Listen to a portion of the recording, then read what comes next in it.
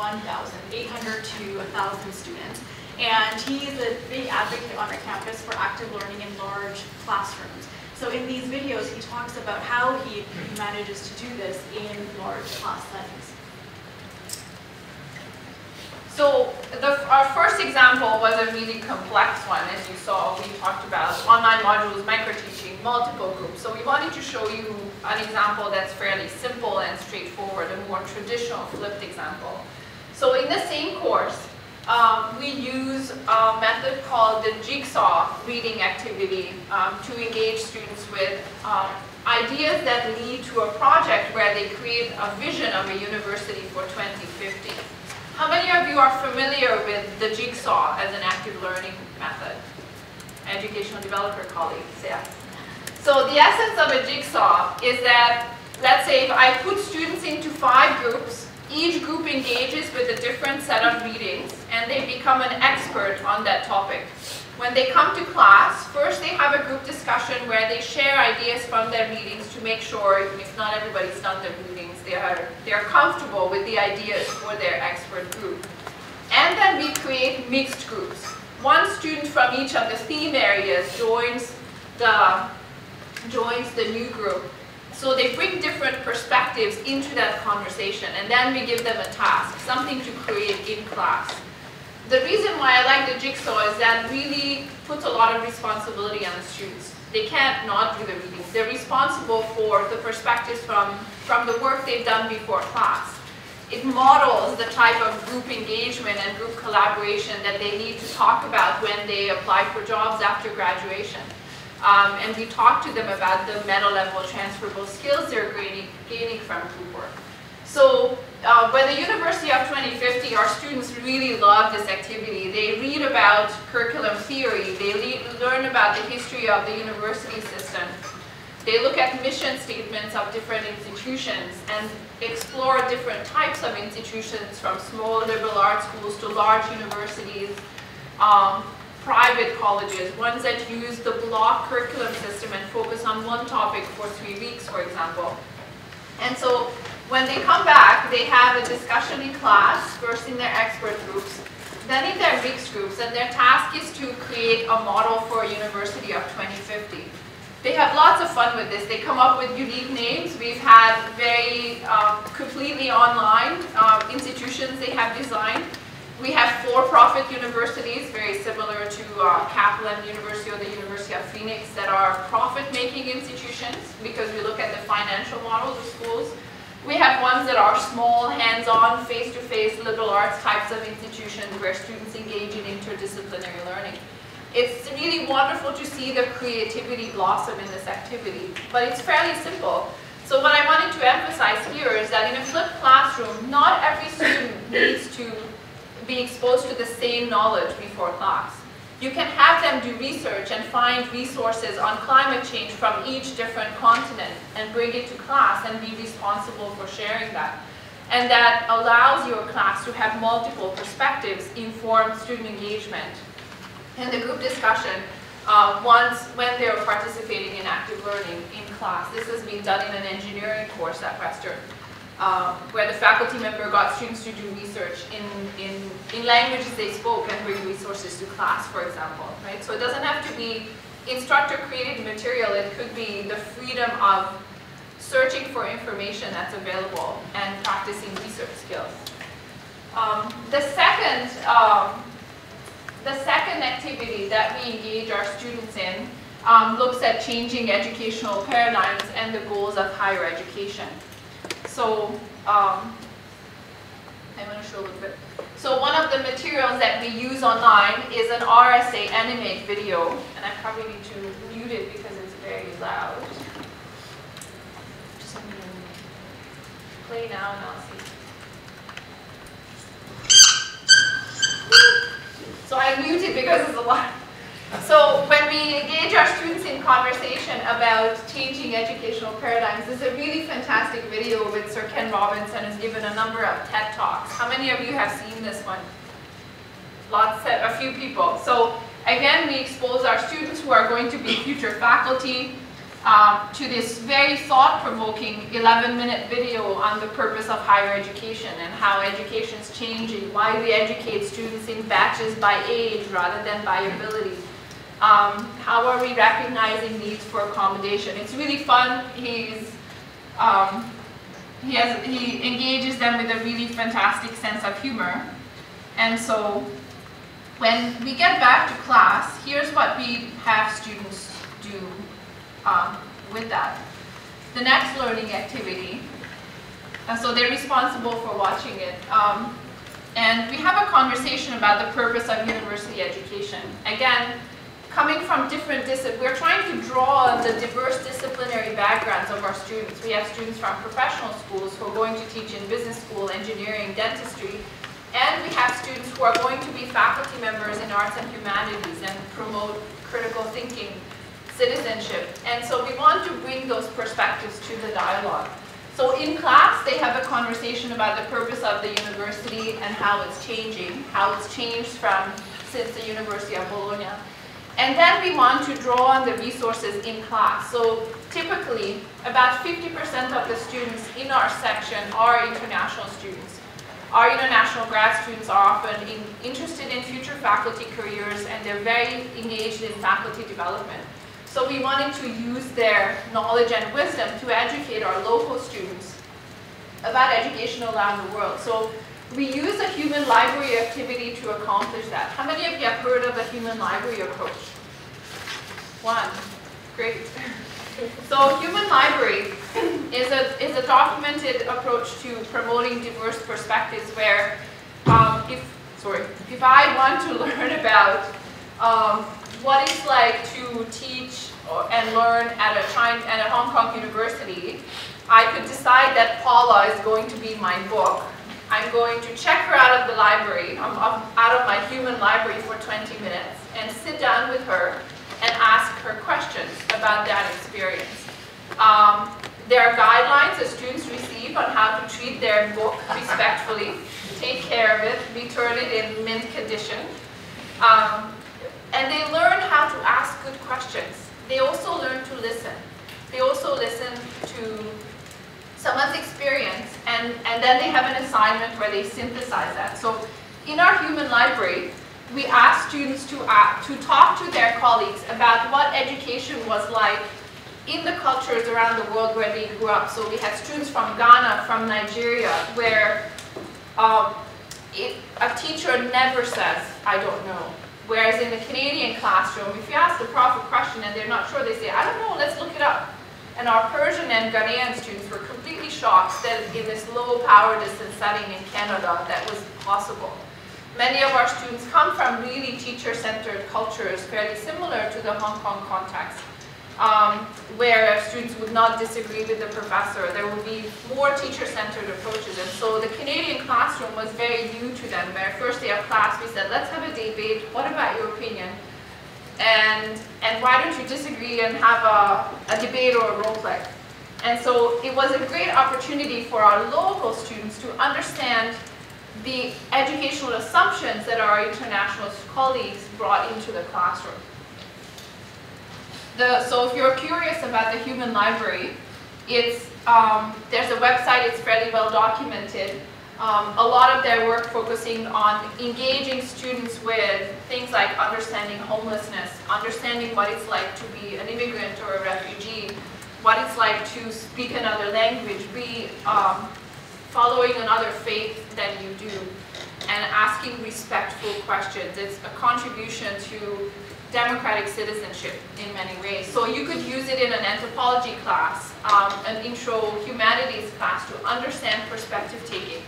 And so not only, there's many ways to use human library in a flipped approach in really exciting ways. You have students on campus who work in interdisciplinary settings and could interview each other to understand the other discipline that they're working with. It's been used all around the world. This is a map of where human library has been tried out, so it's very, very common. And a really exciting method that I like because as a qualitative researcher, I really believe in the power of the face-to-face interview and understanding someone's story. The next assignment, I wanted to share with you another method we use in the face-to-face component of flipping this class. It's called the World Cafe method. We use World Cafe in our session on academic integrity and ethics. So basically, students learn about principles of academic integrity and ethics before class. They look at some policy documents and some articles and research. Then they come to class and engage in the Academic Integrity and Ethics Cafe. We choose recent case studies from ethical challenges in higher education, often ones that have gone through our Senate Review Board academic recently, or we know them from colleagues at nearby institutions. And so there's a World Cafe discussion, after which students apply the knowledge they've gained in the capstone in the course is designing their own course in the discipline. That's got to be original. So then, after the discussion, they write their academic integrity policy for their own course. They're thinking about how they're going to promote it among their own students when they teach. But World Cafe is essentially a method, could be a 2 or 3 hour session or a whole day, where we create a cafe atmosphere and we engage in dialogue with guiding questions that go increasingly deeper on the same topic. So we'll start with an opening question, a 20-minute round. At each table, there's someone who's a table host, but everyone's invited to doodle, write, take notes, and draw, and document the conversation. Then after 20 minutes, everyone gets up, moves to another table, they get mixed up, talk with others. The table host remains at the table and documents the conversation, shares what's been said before. We have used this very successfully for community events focusing on things like the experience of women in academia, challenges faculty members face in their classroom, discussions about graduate supervision, or about active learning. So it's great. It's a great way to explore ideas. It's a long brainstorm, but often by the third round of questions, as we're deepening the guiding questions, we often ask our participants for some sort of, let's say, policy recommendations for the institution. So it's a great way to facilitate dialogue. And it's very well documented. So if you go to their website, theworldcafe.com, there's a hosting guide with handouts that you can give to the table hosts that describes the method step by step. So again, if you're flipping, you don't have to use World Cafe all the time, but in a one-year course, one session can be a World Cafe, and another session can be a different active learning format. It might be theworldcafe.com or .org. It's .com. I looked it up yesterday. Yes. I think if I went to .org, it'd be directed me. Oh, it did? Okay. You'll find it. I think I did link it from the slide. Actually, if you just click on the slide, it will take you. Aisha, back to you. So one of the things that I do often in my classes is that I teach really sensitive, challenging material, so challenging for students. Examples of this are that I teach about immigration, I teach about refugees, I teach about colonization.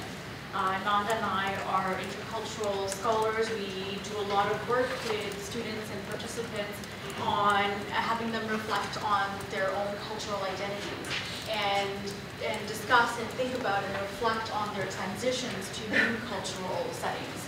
And so in this work, when we flip or when we blend those types of learning environments, Nanda and I, when we started to do this work in flipped and blended environments, we had a lot of questions about how do we do this ethically? How do we do this responsibly so that students feel safe and that students feel supported as they would when we do it in face-to-face settings? Because in face-to-face settings, we offer a lot of support in the way that we sequence these learning opportunities for students.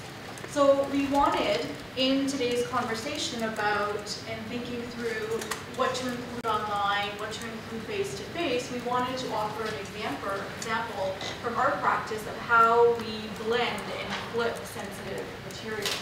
So one example is in this same graduate level course, the Theory of Practice of University Teaching.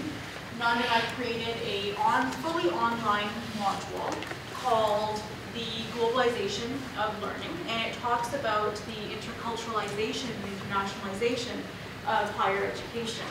And in this module, Nanda and I acknowledged that this can't be done actually fully online. it is preferable if it is done in a blended environment. And so one of the things that we did, this is a screenshot of the 4 sections that are included in the online module, which you can also have a look at the bit.ly Teaching Higher Ed link.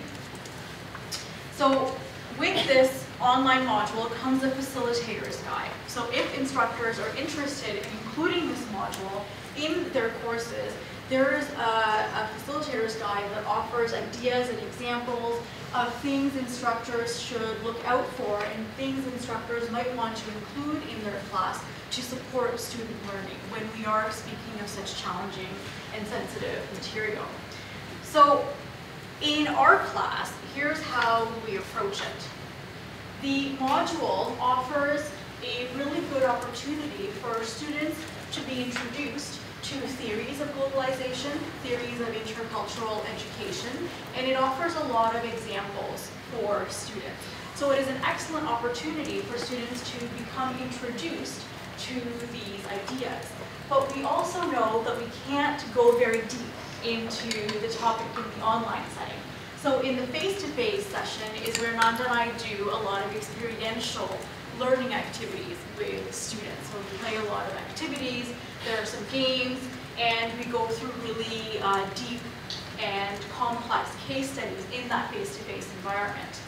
We also offer opportunities for students to take that learning outside of the classroom and to continue to reflect on it in asynchronous opportunities, such as we have students take their course outlines, our graduate students take course outlines that they're working on and do an activity that we call Walk with My Students, where they look at the course outline from the perspective of a diverse student body and ask themselves, does my course offer opportunities for success for multiple students on campus?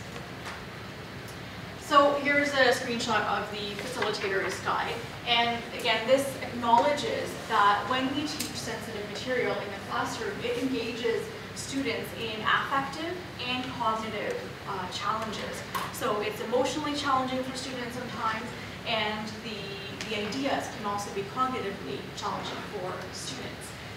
When we're thinking of flipping sensitive material, Nanda and I were thinking about it in terms of, if you look at learning as engaging students in affective, behavioral, and cognitive realms, then the affective and cognitive can be very challenging for students when it comes to sensitive material. Affective and the behavioral. Sorry, affective and... The cognitive is too, because in intercultural learning, we're asking students to demonstrate openness to difference. And so sometimes that is challenging too. They have to challenge assumptions they've been making for many years of their lives. But in intercultural learning, there are a couple of ethical principles that we are very mindful of and try to uphold. And that's the ethics of cultural learning and the ethics of culture contact. Basically, when we talk about cultural difference and describes groups of individuals, compare our Canadian students, for example, with students from the global south or teachers from these cultures, we're very careful not to create stereotypes.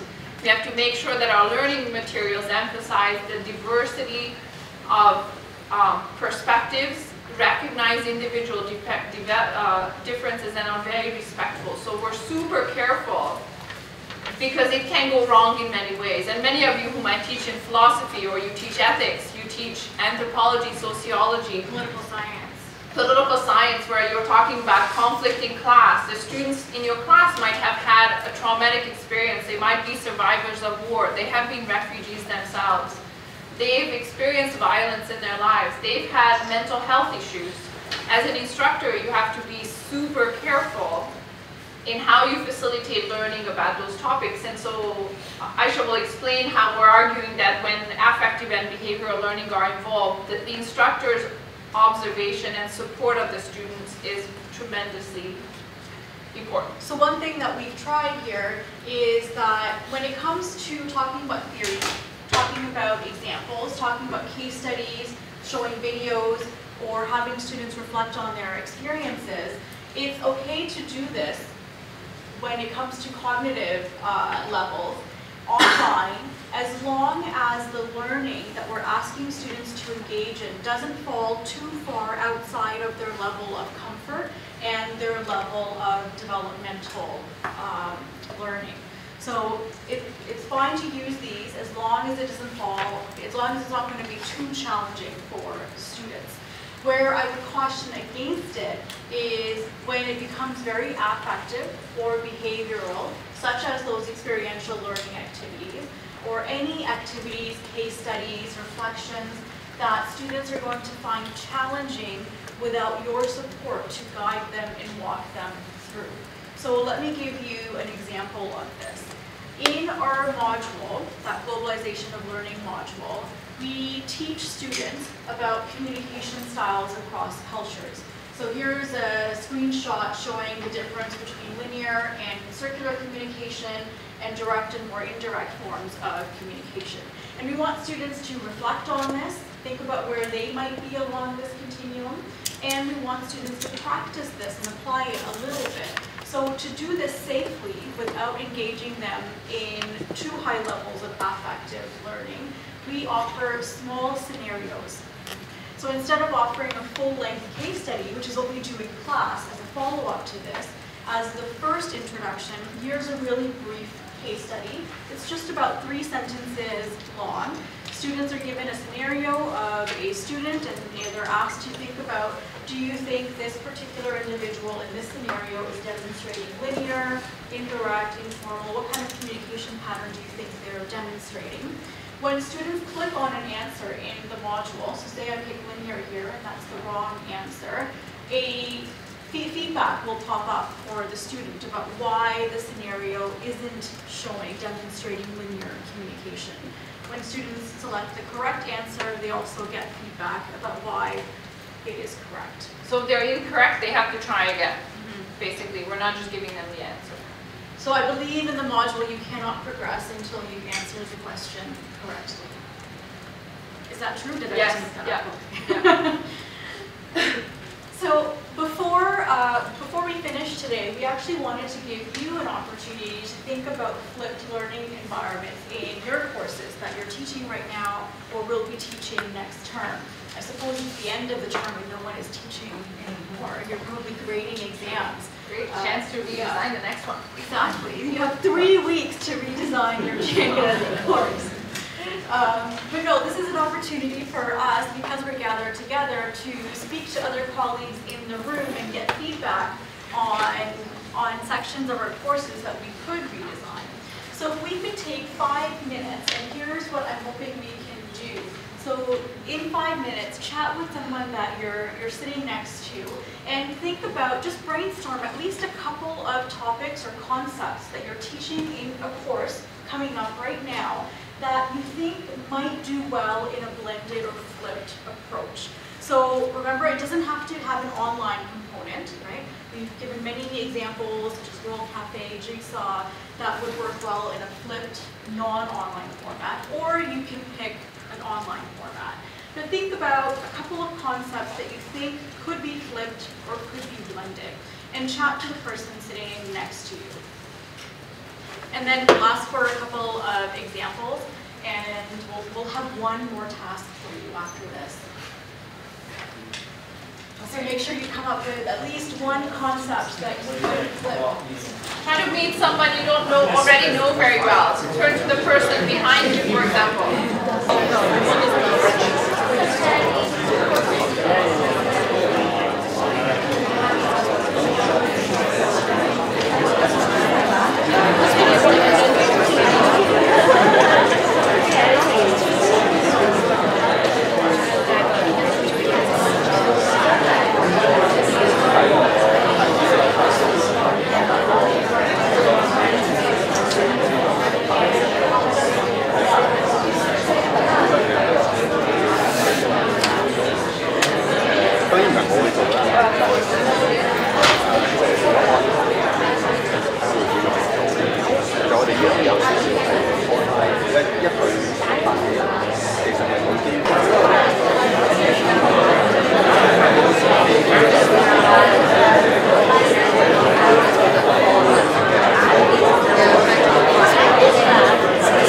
Specific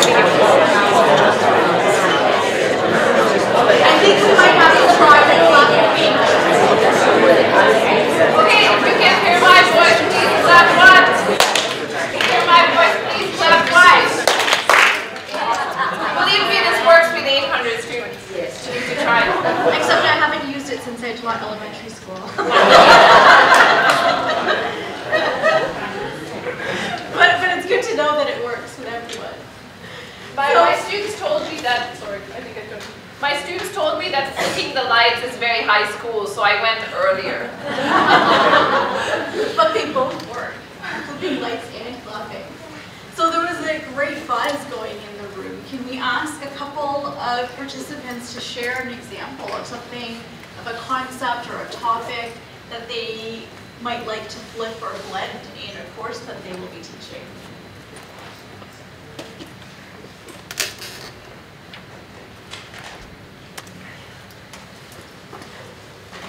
Is there a great example you heard Yes, that you please. want to share? Yes, please. Okay. Oh yeah. So maybe I'll be the first one. And nice to see you again. Nice to see you again. Yeah, we had lunch the other day together. Because I'm not a Chinese person. I'm actually from Baptist University. I'm teaching business ethics over there. And in our current course component, oh thank you very much. So I don't have to yell. In our current course component, probably half of the course will be covering some philosophical concepts of moral reasoning, right? Moral philosophy, that sort of thing. But the thing is, like, those students are business students. They are not students in philosophy. What it turns out that they don't seem to be really interested in talking about, well, philosophical concepts and frameworks and all those sort of things, but those are necessary things that needs to be covered. And it turns out that it's not really effective in using half of the class time just talking about frameworks and theories and things like that. So I'm actually thinking of applying the flipped classroom framework or concept in my classes to say, for example, like maybe some of the philosophical concepts and theories and moral reasoning, those sort of things can be covered online where students can actually, and there actually doesn't have to be taught by me online either, because actually there are a lot of online resources and materials talking about moral reasoning, yeah, and animations, so they can actually equip themselves with those frameworks and knowledge and philosophical theories themselves at their own time, with materials that is actually more interesting than listening to me talking. And then when we are in class, then we can actually ask the students to have more discussions to talk about, you know, real life business ethical cases and issues that they find interesting and relevant to the profession. And then so we can actually maximize the use of the class time for more reflective learning rather than just, you know, absorbing those theoretical concepts alone. And it makes the theory and the philosophy less dry because Yeah, you're exactly. bringing it to life in the classroom. Yeah, exactly. And applying it to the types of things that they're interested in after graduation. Well, and one way to make sure that they have engaged with the material is to say, so after you've discussed a case, write a reflection or an analysis and make sure you reference at least 2 of the 5 theories that you've learned about on your own. It's okay to make students responsible for stuff we didn't necessarily cover in class to encourage self-directed learning. So if they have to bring that into the assessment afterwards, then it will be nicely woven together. And it would also be nice to include, I don't know whether that would be an assessment component or not, but like what you said, a little bit of reflective journal or something every other class is. What have they learned, not just from the case, not just from the theory, but what have they learned from each other, looking at the issue from another student's perspective. I think that would be the most valuable part of the flipped classroom. Actually, our business school at Western, the IB Business School, is a completely flipped curriculum. They use the case method, so students are responsible for an extended case, let's say about the Toyota Motor Company. They come into class, or about the 2008 world market crash, they come into class and then it's a 2-hour discussion and most of their grade is based on participation. And they've used it very, very successfully for very high levels of student engagement. Yeah, so I've got 3 weeks to prepare. I'm sure it will be a fabulous course. Let us know how it goes. Thank you. Does anybody else want to share an example?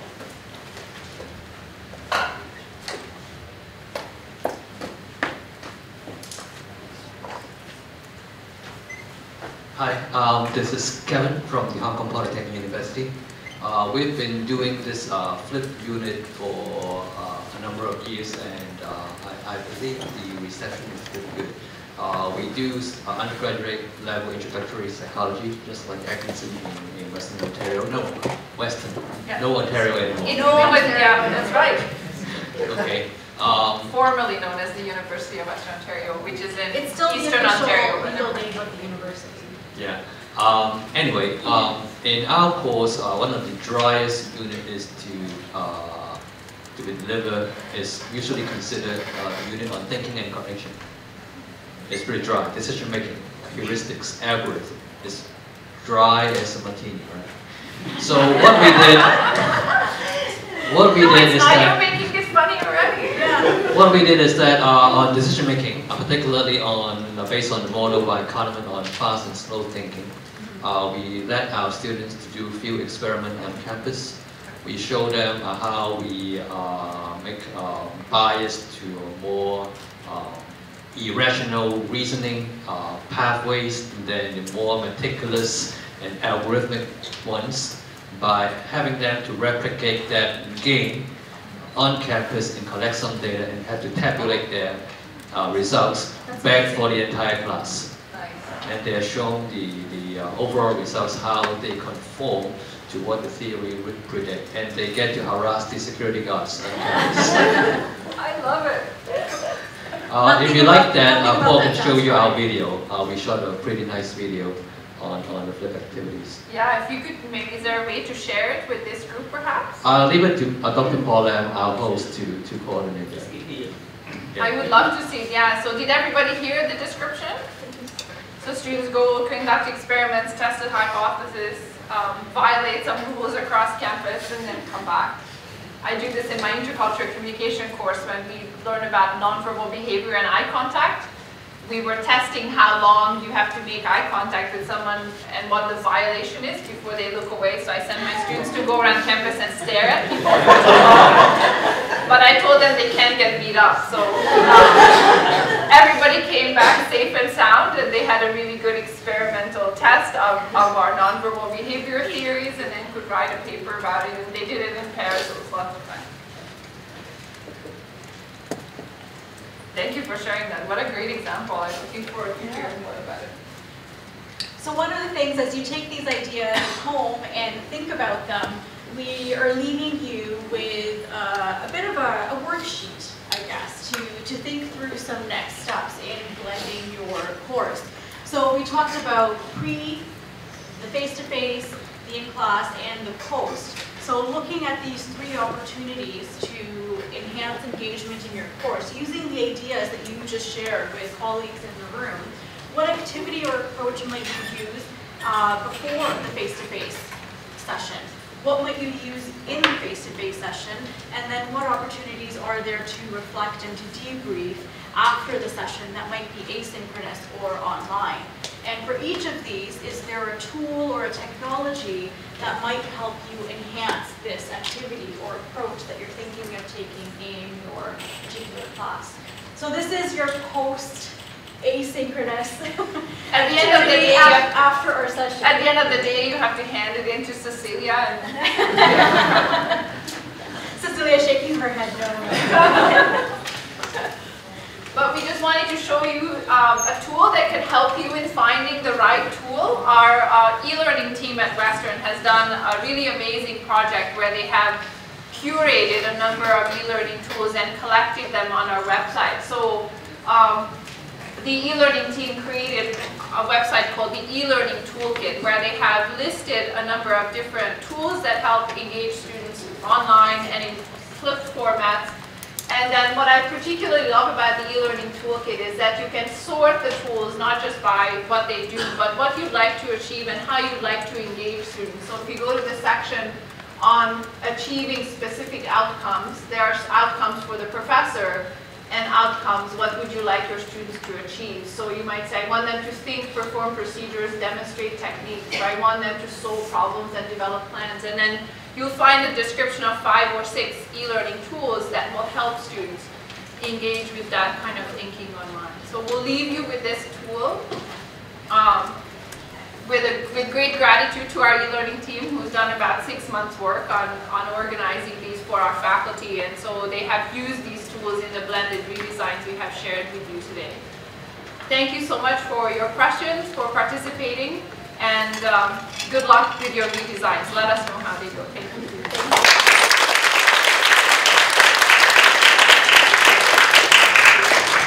thank you, Dr. DIMITROV and Ms. HAQUE, for this inspiring talk. We now have time for a couple of questions from the floor. Is there any questions? Such a wonderful opportunity to hear all the examples and possibilities. I want to ask a question relating to the jigsaw puzzle, because we've tried with different classes, and students know what to do with jigsaw. But very often you allocate specific sort of aspect that you want them to research on, and they become the expert on the area. But afterwards, it's as you invite them to go through to other groups and disseminate, so on and so forth, but the result wasn't as good as we would like to. That is, they don't really learn a lot from the rest because they are the expert on their own aspect and not their own area. Is there any solution that is that they can really broaden their mindset across the other areas rather than just focusing back on their own area? So that's the question that is still unresolved in my head. What we've tried, I've seen that challenge, certainly. We use this in another program as well. What we've tried to do is to create a collaborative learning task where they each had to contribute their area of knowledge and engage with the other areas in order to create what they're doing. So in designing the University of 2050, they do have to consider financial perspectives, curriculum perspectives, technology, sort of philosophies of education, how are they going, what's the mission of the school. So they can't do it without the others. So they have to ask questions and do it together. And through application, they're engaging with the other areas. What if they don't actually engage? They just speak the tasks and then give the different topics to the different students who know that topic, but they don't actually listen. We ask them to like really write a mission statement for the university, and they have to present it back to the rest of the class. So they're not just sitting there. Usually my method is not just having them sit and have a discussion, but have to produce something that creates knowledge for everyone else. And then, you know, they want to save face at least. but it's through application that they're learning it. I mean, I can't force someone to learn if they don't want to. Usually what we do is we assign 2 students each. So in a group you might have 1 person on each topic, or you could have 2, and then they support each other. They remember different parts of the meetings that appear. Aisha, sorry, do you have anything else? No, that's great. And even just to make sure when they share back with the rest of the group to have a really concrete process in place when they're sharing back. So when they're presenting to the group, maybe there's a worksheet that the rest of them can fill out, or maybe there are specific questions that the rest of the group has to ask from each expert, so that you can ensure that they're each gaining knowledge in all of the different areas. Or if you have a post assignment again where they have to incorporate what they learn into a paper they're writing individually, then they'll have to.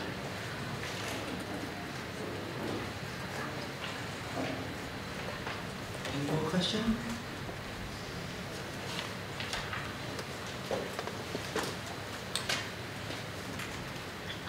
I work with a lot of faculty, and it's one faculty in particular wants to flip his classroom so that it's more fieldwork based and then goes back to the theory. He doesn't have any experience actually facilitating. He's used to lecturing. So do you have any advice on how you can make a lecture into a facilitator? Because the delivery is equally important as these ideas. Maybe offer up the teaching center at the university. So there's, what you're describing is a big cognitive shift, right? Where the faculty members needs to switch.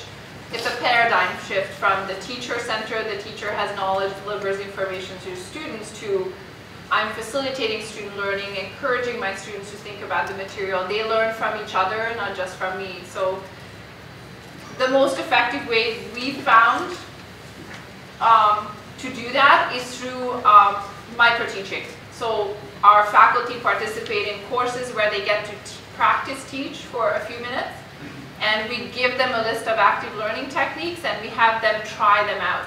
They must do it in order to get the certificate in the course that they're taking with us.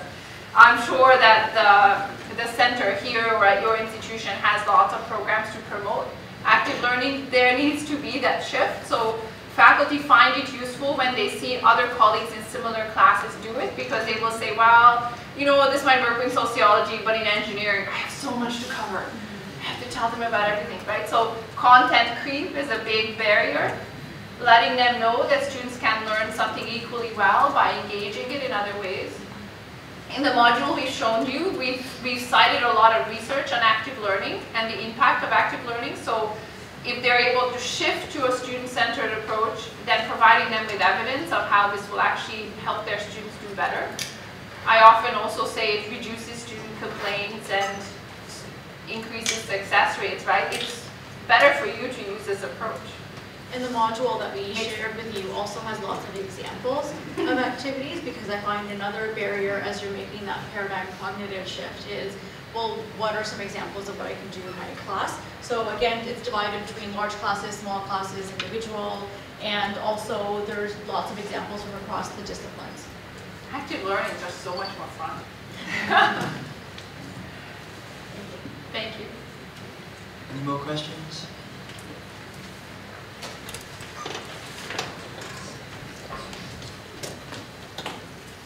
Thank you. So I'm from University of Hong Kong, so e-learning support team.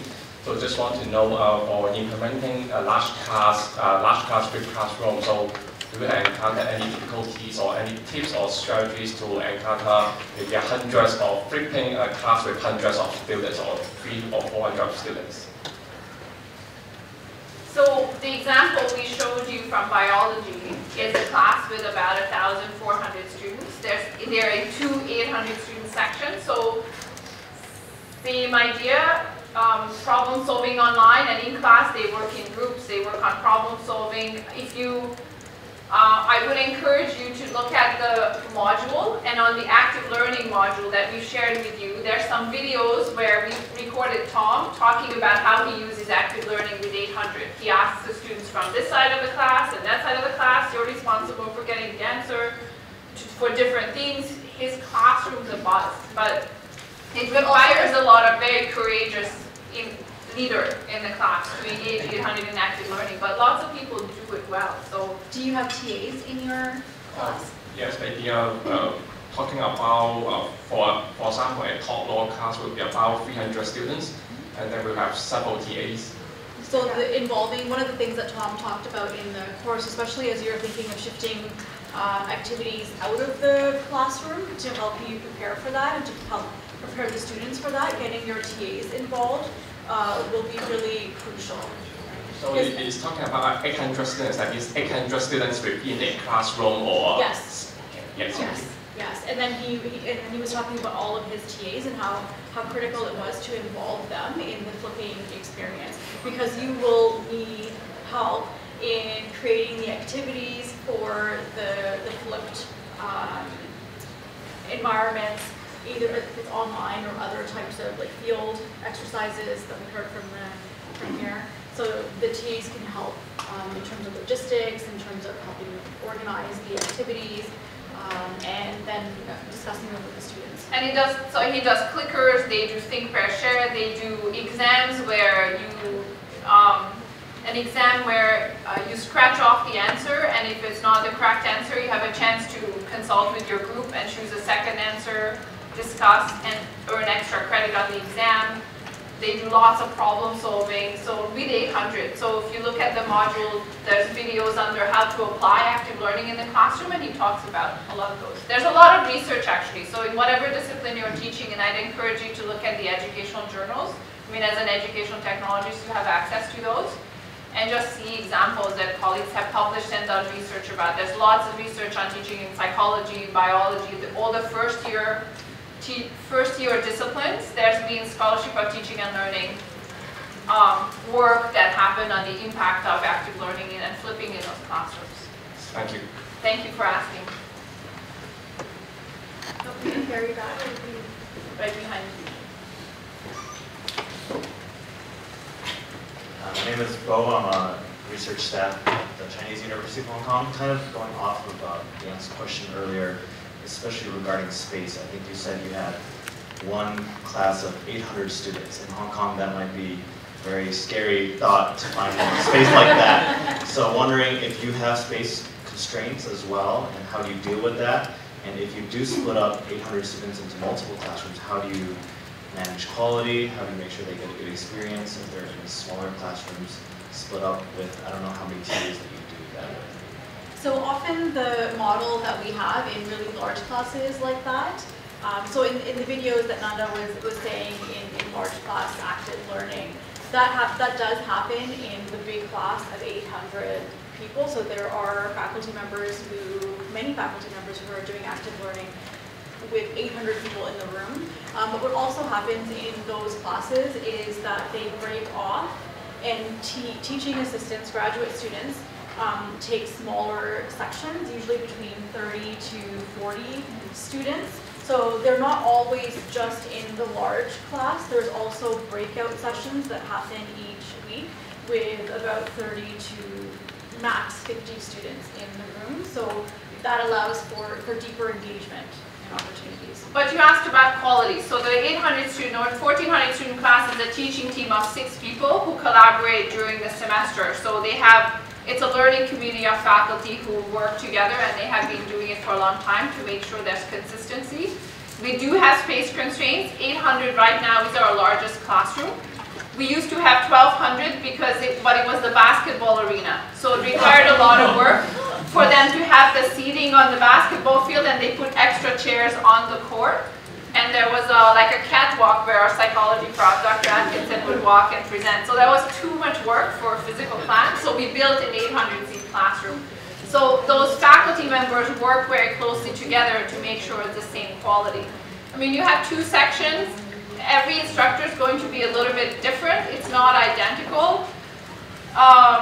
But students achieve the same learning outcomes as much as possible, right? And so the only time they're not all in the same room for the lecture is when they do exams, because you need to have one person with a gap and one person with a gap, and they're writing in exams, and then they're spread out all across campus. But generally, I think Dr. Atkinson's guest lectured at the University of Dar es Salaam, Tanzania, with 1,900 students, and it was an outdoor classroom. That was pretty cool. Thank you for the questions and the answer. May I have Professor Lam again to present souvenir to Dr. DIMITROV and Ms. HAQUE on behalf of the event organizers?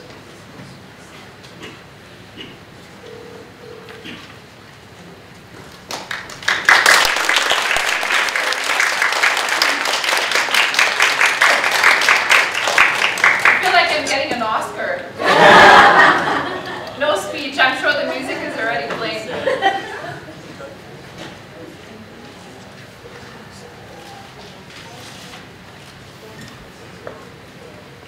Thank you. Thank you so much.